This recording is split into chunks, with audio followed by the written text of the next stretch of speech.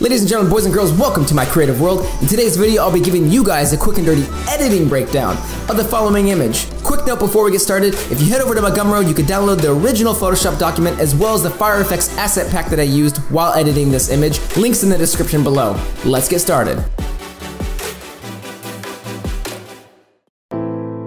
First, I make leveling and crop adjustments before going on to cutting out my subject from the background. I choose to use the pen tool in this case. I then create two copies of my subject layer, darkening one and brightening the other.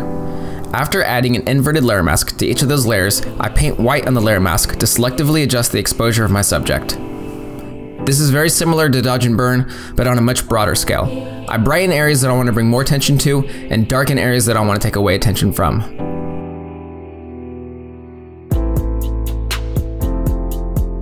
For skin retouching, I like to use frequency separation. My goal here is to remove any blemishes and even out the lighting a bit. After I was finished, I merged the frequency separation layers into a single layer. My selection was a bit too tight around the hair, so I used a soft round brush to paint in the stray hair strands, sampling colors from the subject layer. Next was dodging and burning.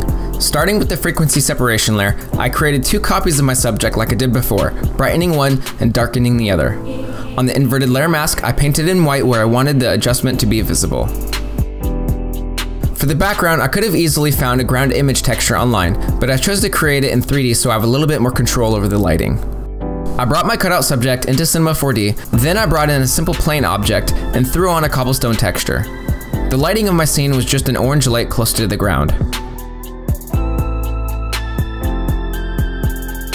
Once I was finished, I brought my 3D background into Photoshop and started to sketch up guidelines for my fire effects. I find this to be a better method than just throwing in my stock fire images right away because I'm able to define a more dynamic placement of my fire effects.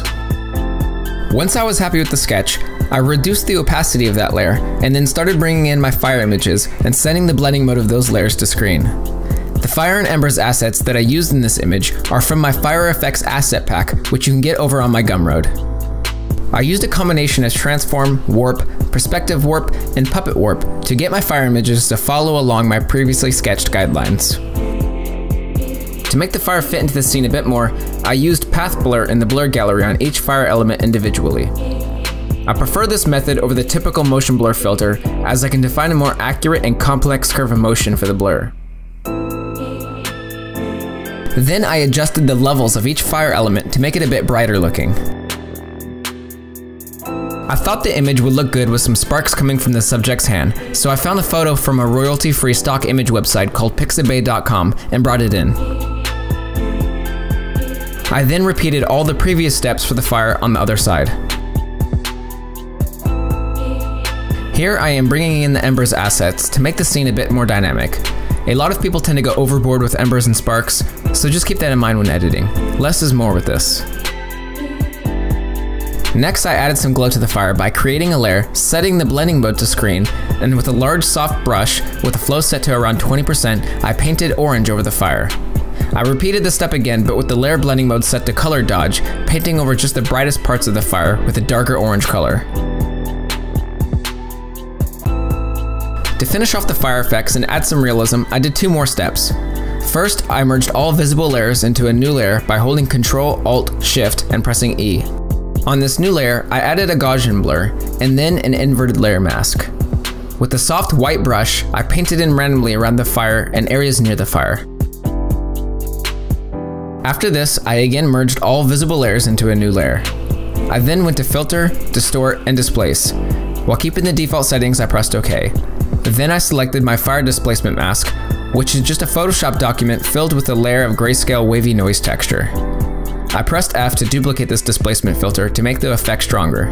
After adding an inverted layer mask to that layer, I used a soft brush with a flow set to 100 and painted in white just over the areas of the fire and around the fire, being careful not to distort the face. This step is important in showing the wavy blur that happens around objects that are very hot. At this point, the image is 95% done, and I'm just finishing it off with some sharpening, adding chromatic aberration, and color toning. For color toning, I first merged all visible layers into a new layer and opened it up into Camera Raw, where I played around with the tone curves, levels, saturation, and added some film grain. Finally, I added a color lookup adjustment layer and loaded in a lookup table. Here is the before, and this is the final edit.